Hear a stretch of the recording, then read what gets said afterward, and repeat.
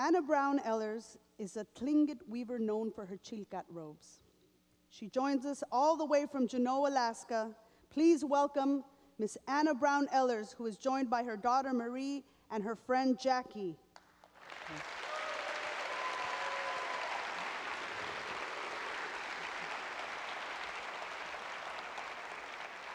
Thank you for being here and congratulations. I'm glad to be here. How did you learn this tradition? Well, first of all, it started out when I saw the chilkat blanket, the graceful movements of the fringe when I was 4 years old. And right at 4 years old, I decided I wanted to make these as for my life, but I didn't tell anybody for 20 years. How old is this tradition? Several hundred years old. It started out all across the Northwest and in Alaska as just cedar bark, plaited cedar bark, you know, simple, very simple weave to keep the rain off. And at some point, the cedar bark got smaller and thinner, and then at some point, yarn was added, and at another point, the design was added. Beautiful. And the designs are the clan affiliations. It tells where you are from, and it tells your affiliation with the land, but not your ownership of the land. It's your relationship to the land. I love that. Excellent. How long did it take you to learn this tradition? I apprenticed a year in the beginning, and it was pretty tough because Jennie Thlunaut was quite a stern teacher. She was 90 years old, and she would pinch my arm and like kick me under the table. And she'd say everything in Tlingit, just like our parents did. And I'd go around the house, I'd add some wood to the fire, and I'd get her some coffee, and she'd say, "Heen," and what do you mean? She said, "Water." So she just spoke Indian to me, and my dad would translate the tapes when I got back to Juneau.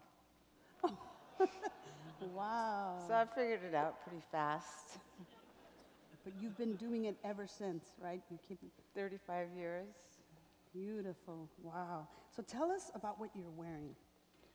What I have on is called the chilkat apron, and in the center face with the hands is the humanoid, and it's the woodworm humanoid as a protectorate of the woodworm people. And the bag is matching. This is the woodworm also. Beautiful. But the aprons we put on smoked moose hide, and we add deer hooves at the bottom. Beautiful. Takes a while to age those out, dry them out. And our people used to use puffins in the old days, but puffins are protected by the federal government now. So we found an alternative. Well, tell us about the hanging piece on the card. Okay, Mary. This piece is a killer whale, which is commissioned by my mother for my dad. And it has 8 yellow humanoid faces, which represented his 8 children.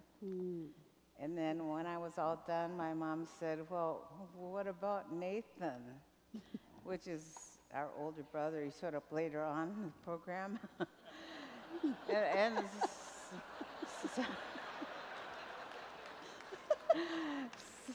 So we got a sockeye ivory piece with abalone made out of woolly mammoth, which could be up to 50,000 years old.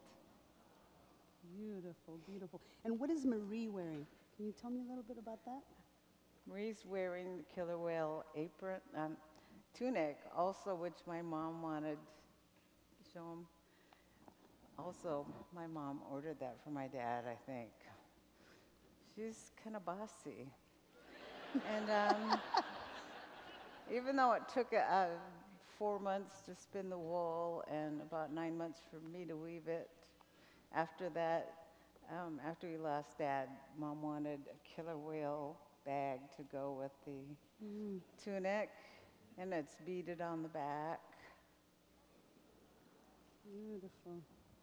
Beautiful. Because Mom's kind of the belle of the ball, usually. And I love that your daughter wears it now, or you could wear it. It's not gender specific, right? It's more about family lineage. Is that right? Yes, it's all about clan representation, and the clans are the eagle and the raven in our tribe, and you marry the opposite clan. If you're a raven, you marry an eagle, and it was a way of preventing intermarriage. Excellent. So we have a video showing some of this process, right? Can we look at that now? Okay. We also use yellow cedar bark, which we collect in the springtime. And so we cure that in water. After it's cured and most of the sap is out, we use a knife and we cut it vertically and then split it with our hands till it's paper thin. And after it's paper thin, then we strip it like linguine, and we can use that basically forever once it's all prepared. When we want to use it, we reconstitute it in water and split it by hand on our thigh to make the warp, which is the inner core fiber of the chilkat blanket. Once that is all done, which could be several months later, I take the warp and hang it on a simple crossbeam loom and then start finger twining.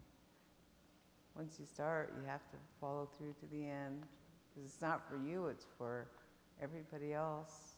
The chilkat symbolism is describe who you are and what tribe you are from, what clan you are from, and your affiliation with a certain region in the state of Alaska. Beautiful.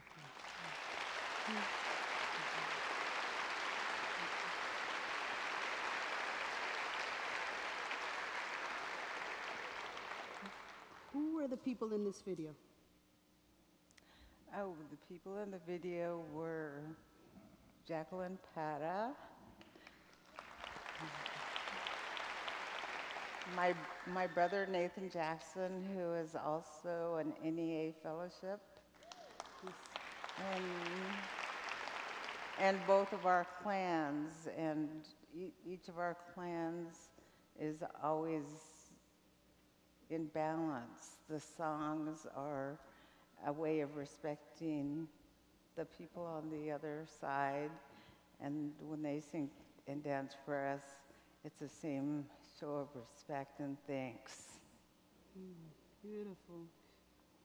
You have a song for us. I do. First of all, I want to say that my dear friend and my childhood friend, my neighbor, taught me how to weave. And so in part of this thank you and to honor her tonight, I'm going to sing a song that is a very powerful song, Cha'adeye Unatiga. It's a song that was composed by Auntie Yéil, comes from my village, and it is a song to honor Anna here tonight. It means Cha'adeye Unatiga Aklich Kuhas Ani Akade Hatsagaktu Ak Yéil Tagagi Dagayayak. And what it translates to mean is to say, on our grandfather's land, let's not forget, let our voices be heard. Our aunties, be sure of your feelings and pray for your raven. Gook. Yo hey, yo hey, yo hey, ya gook. Hey ya, hey yo, hey ya gook. Hey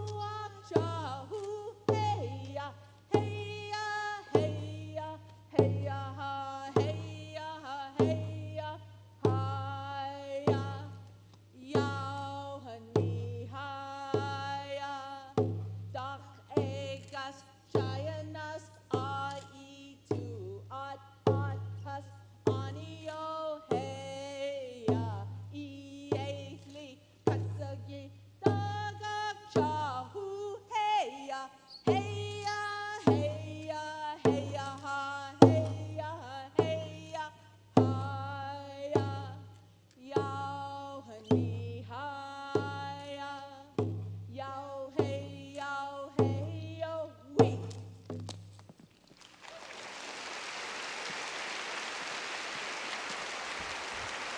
Thank you, Anna Brown Ehlers.